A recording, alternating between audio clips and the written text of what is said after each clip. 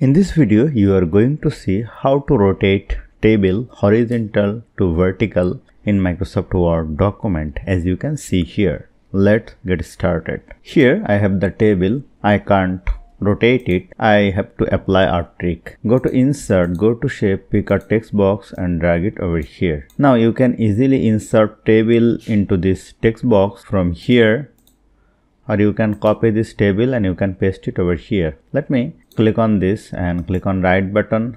Let me copy or cut it. Let us cut this table and over here press Ctrl V to paste. Now reduce its size and let me remove the outline of this text box. Go to Shape Format, Shape Outline, make it no outline. Now use this point and you can rotate it very easily and you can keep it anywhere in your Word document. So hope you found this video helpful. If you like this video, please share this video with your friends and family and don't forget to subscribe. Thank you.